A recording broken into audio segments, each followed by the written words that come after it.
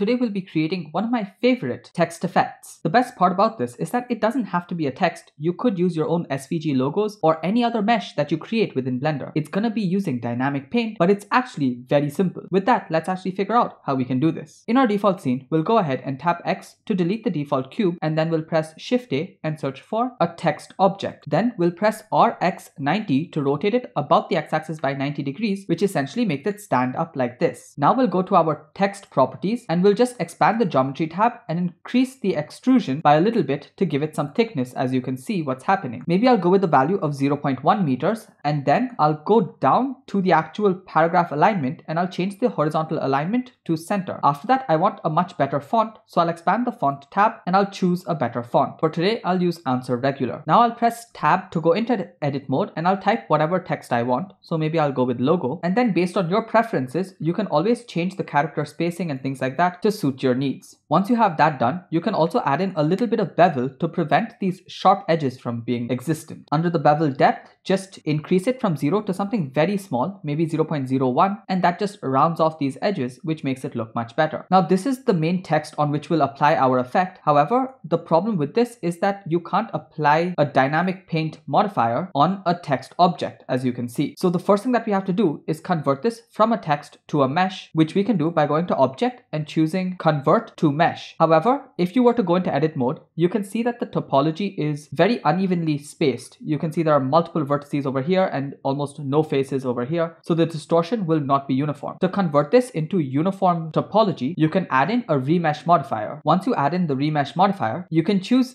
different methods for remeshing, but I'll just use the voxel and I'll reduce the voxel size till I get it such that the entire letters can be seen properly. So maybe I'll go with a value of 0.01, and that should be enough. Try to keep this fairly low, but not too low, because if you go way too low, Blender may crash, and also it'll take much longer to calculate the effect. So I think this is going to be good enough for me. I'm going to make sure that I check smooth shading, and that way you can't quite tell the rough edges. Once we're done with that, we can go ahead and apply this modifier so that we have nice, good topology just like this. Now we can go ahead and add in the dynamic paint modifier to this object, and the settings for the dynamic paint will be present in the physics tab. So let's go to the physics properties, and we're going to keep the type as canvas, but we're going to have to choose add canvas. Now you can choose how many frames you want this effect to be, and since I want this to be just a 5-second long animation, I'm going to change the end frame to 150 over here, and even here I'm going to choose 150 itself. If you want this simulation to actually work better, you can increase the number of substeps, but remember, increasing this will also increase the time it takes to bake the simulation. I'll just go with a substeps of 1, which should be good enough. After that, we have to go to the surface type and change this from paint to waves, because we want to create waves as the brush passes through it. So let's change this to waves, and you can play around with these settings based on your preferences as you test it out. For now, we have to first create the object that's going to create the waves. So let's press Shift A and search for a mesh UV sphere. And again, we'll just scale it down to something like 0.2 or even smaller, like 0.1. And of course, we'll go to Object and choose Shade Smooth. Then we'll just press GZ and we'll bring it up to about the center of the word. If you want to see it properly, you can press 1 to go into your front view, and then you can roughly eyeball it to the center by moving it on the Z axis only. Then you can press GX and move it to the left-hand side of the logo, after which you can add in another dynamic paint modifier, either from the modifier panel over here, or technically you could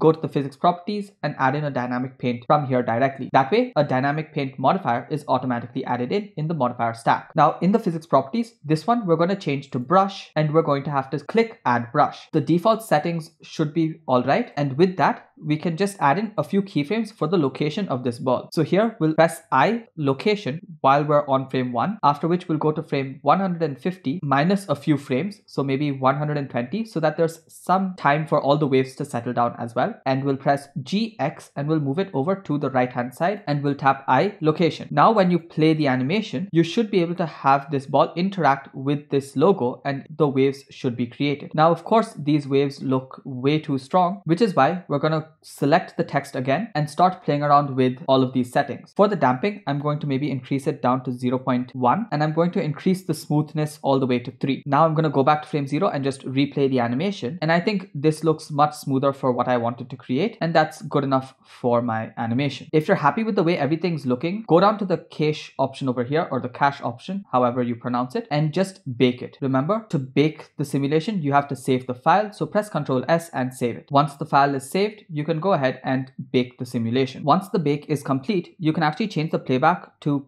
frame dropping, and then you can actually get a realistic idea of the speed at which the waves are moving. And if you're not happy with it, you can always delete the bake, change the values around over here, such as the time scale if you feel like it's going a bit too fast and things like that. But once you're set with the way everything looks, you can rebake the animation. Once that's done, you can go ahead and set all of the materials. So since this is a liquid, I want it to be like water. So I'm going to go and switch my viewport shading to rendered so that I can see the changes that I make. I'm going to go to my render properties and make sure that I have bloom switched on, ambient occlusion switched on, as well as screen space reflections. Within screen space reflections, I'm going to switch on refraction, after which I'm going to go to my output properties. I'll change the frame rate to 30 frames per second, change my output folder location, as well as my file format. I'm going to make it FFmpeg video with a container of MPEG-4 and an output quality of perceptually lossless. Then in my material panel, I'll go ahead and give this the default material, and I'll rename this to text material, and I'm going to switch this from the principled BSDF to a glass BSDF. Now for the glass, the blend mode, I'm going to have to change to alpha blend so that it's actually see-through, and I'm going to switch off show backface, and I'm going to switch on screen space refractions. Once that's done, this is actually going to be glass, but it's still going to be very hard to see without having the necessary background elements. So let's press Shift A and search for a mesh plane, and then let's scale this plane up by a large number. Let's just go with maybe 50. And now because the plane will refract through the light, the liquid actually looks a lot better. Apart from that, we'll also just press GZ and move the plane down by a little bit so that it's not perfectly touching the actual text, and all of these ripples that are created will also not be intersecting with this plane. Next, with this text matte selected, we'll maybe give it a slightly bluish color just by lifting this up like that, and that looks a lot better. Then we'll reduce the roughness from 0.5 to maybe 0.3. That should make it a clearer liquid. Once we have that set, let's go ahead and give the ball its material. So let's select it, add in a new material. This one will just make it a lot darker. We'll make the metallic all the way to 1,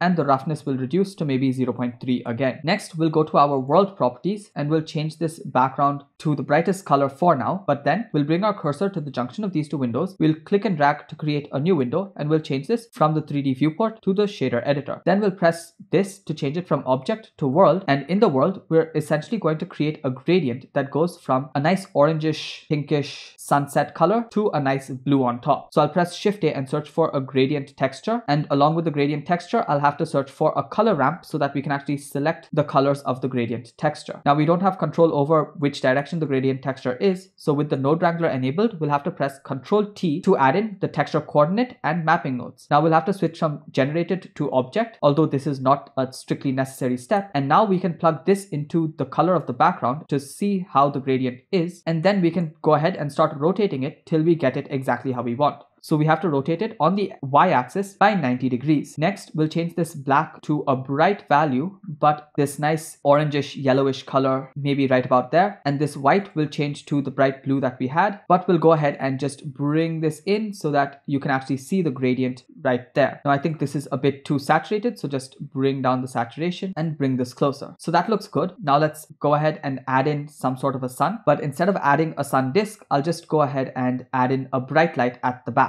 So let's press Shift A and search for a light, and I'll choose point light, and I'll just press GZ to lift it up by quite a bit, and then GY to move it back, and GZ to move it up again. And now in the light properties, I'm going to change the power from 10 watt all the way to maybe 10,000 watts. Then I'm going to change this color to that same orangish color, and maybe I'll increase the radius as well just a little bit. Maybe instead of 10 watts, I went with 100,000 watts. Now let's go ahead and create the actual surface, which I want some sort of waves to be emitting outward. So I'll switch this over from world back to object, and now I'll add in a new material here. For this, I'll just make it completely metallic, and I'll reduce the roughness down to maybe 0.2 just to see how everything looks, which is great. But now to create the waves, I'll press Shift A and search for a wave texture, and again with the node wrangler enabled, I'll press Ctrl T so that I can switch it from generated to object so that the waves actually come out from the origin, which is the absolute center. Then I'll switch this from bands to rings and from the x-axis to the z-axis so that we get them emitting outward. Next, let's take take this color and plug it into the roughness socket, and we can instantly see the waves. However, I want these waves to be a lot closer to each other, so I'm going to increase the scale from 5 to maybe 10. Now, although this waves can be seen because of the roughness, I think it would be better if there was some more reflections occurring. So I'll press Shift A and search for a bump node, and I'll take this color and plug it into the height, and take this normal and plug it into the normal. Now that looks like there's actual troughs and crests being formed, and you can actually create the waves motion by playing with this phase offset. However, I think that it's a bit too strong, so let's reduce the strength from 1 to maybe 0.2, and that looks great. All we have to do is add in our camera. So let's select the camera, press Alt G to clear location, Alt R to clear rotation, followed by RX90 to rotate it on the x-axis by 90 degrees. Then we can press GZ and bring it up approximately halfway, followed by GY